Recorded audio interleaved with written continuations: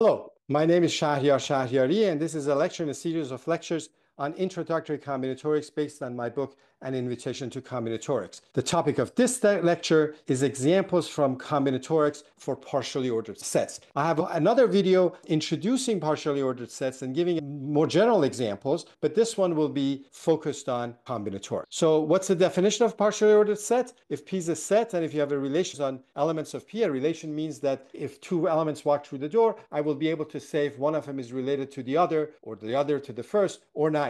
If you have such a relation, it's called a partial order. If for elements of that set, we have X is related to X, that's the reflexive property. If X is related to Y and Y is related to Z, then X is related to Z, that's called transitive property. And if X is related to Y and Y is related to X, then the only way that can happen is that X equals Y, and that's called the antisymmetric property. If you have a partial order, we usually use the less than or equal to symbol. When we use less than or equal to, this does not mean we're talking about numbers. From grade school, you're used to less than or equal to mean to say this number is less than or equal to that number. This is not what this means here. We have generalized the definition of less than or equal to. From now on, as long as I give you a relation that is a partial order, then I'm giving myself the license to use this symbol. So the symbol now has become ambiguous. This is one of the things we do in math. As you go further, things you thought you knew might have new meanings. So less than or equal to does not mean that you're comparing two numbers. It just means that you are in some poset,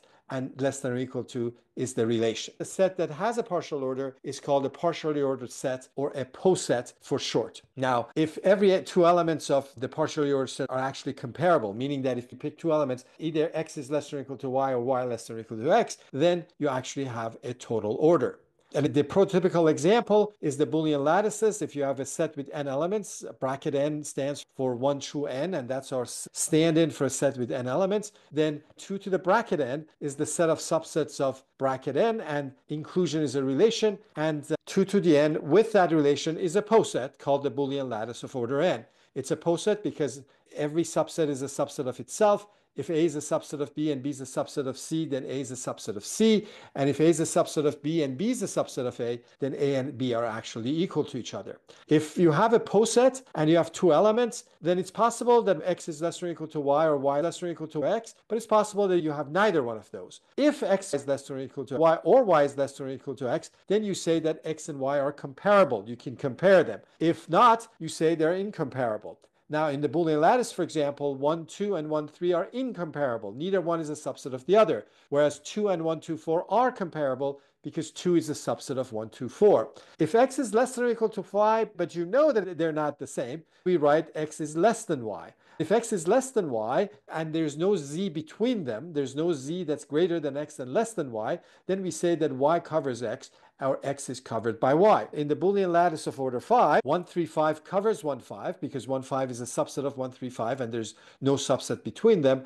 But 1, 3, 5 does not cover 3 because even though 3 is a subset of 1, 3, 5, 1, 3 is a subset between them. 1, 3 as well as 3, 5 are subsets that contain 3 in 1, 3, 5. There's a visual way of thinking about posets that's often useful, and that's drawing their Hasse diagram.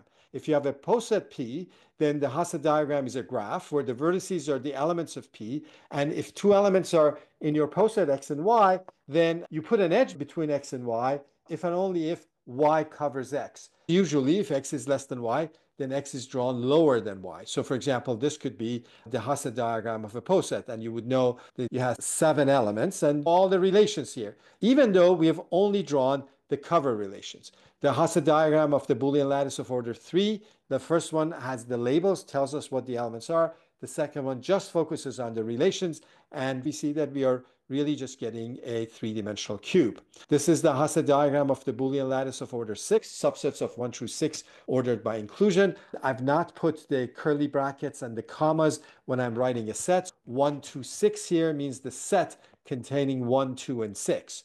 This is the Hasse diagram of the integers ordered by less than or equal to. This is the poset that you are used to using less than or equal to 4. This is divisors of an integer ordered by divisibility. So the elements of these posets are divisors of 24. So 24, 12, 8, 6, 4, 3, 2, and 1. And something is less than or equal to something if it divides it. In combinatorics, there's lots of things we do that we can now think of them in terms of posets. For example, partitions of a finite set. If you take a set 1 through n, and you take A and B are two partitions. So A and B are not subsets of n. Each one of them is a partition of n.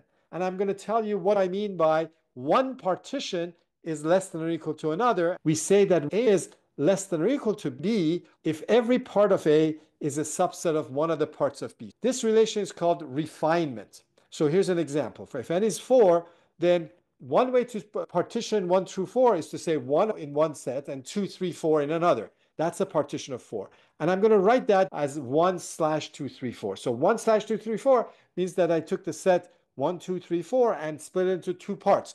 One part has just one element 1.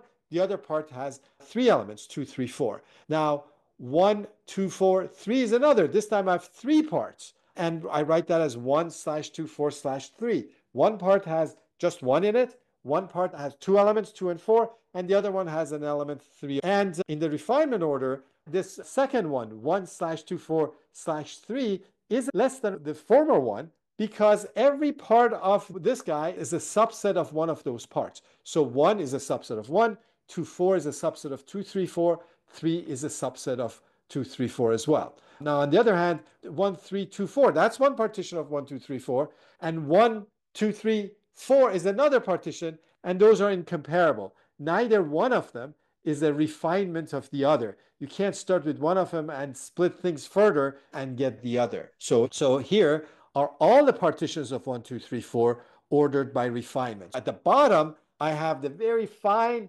partition that has 1 alone, 2 alone, 3 alone, 4 alone. At top, I also have the partition of 1, 2, 3, 4 in one part, just putting them all together. In the second row, I have partitions of 1, 2, 3, 4 in three parts. In the third row from the bottom, I have partitions into two parts. The number of partitions, for example, in three parts is counted by a Stirling number of the second kind. Watch my videos of Stirling numbers if you don't know what I'm talking about.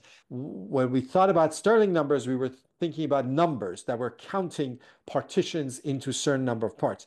But now thinking of them as a poset, we have this structure that's related to those Stirling numbers. So now I'm going to tell you an example of partitions of an integer. So if you have n and k non-negative integers, a partition of the integer n, not a set n, but the integer n with k parts, is a sequence of k integers that are positive integers such that they add up to n. And because order doesn't matter for us, we picked one particular order, and that's a weakly decreasing one. So we start with the biggest one and we go down with, of course, ties allowed. So that's a partition of n. These integers are called the parts of the partition. I have two videos on partitions of integers if you're more interested.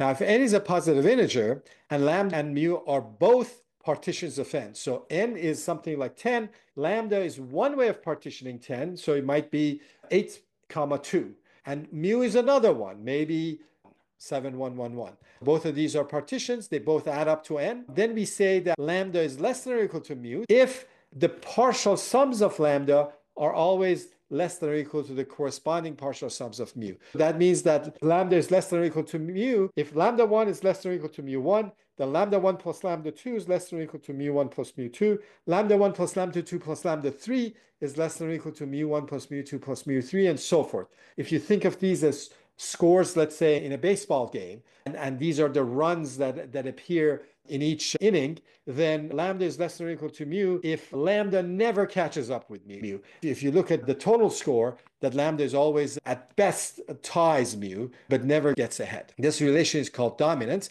And here's all partitions of the integer 6 into any number of parts ordered by dominance. So 5, 1 is less than or equal to 6.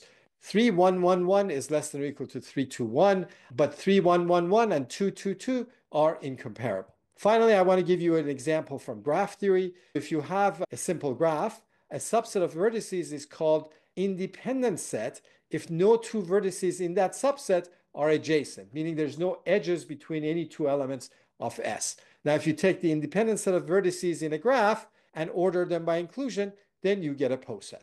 So for example, here's a graph with 5 vertices. And if you look at their independent sets, there are things like what? Like 1 and 4 forms an independent set because 1 and 4 are two vertices of this graph, and there's not an edge between them. 1, 3, 5 is another one. If you write all of them, this is the poset that you will get. So you'll get 1, 3, 5 and all of its subsets, but you also get 1, 4, and 2, 5, and this is the poset that you will get. This is the end of this lecture. Keep hydrated at all times. Like my videos and subscribe to my channel if you want to be subjected in your feed with more videos like this. See you in the next lecture.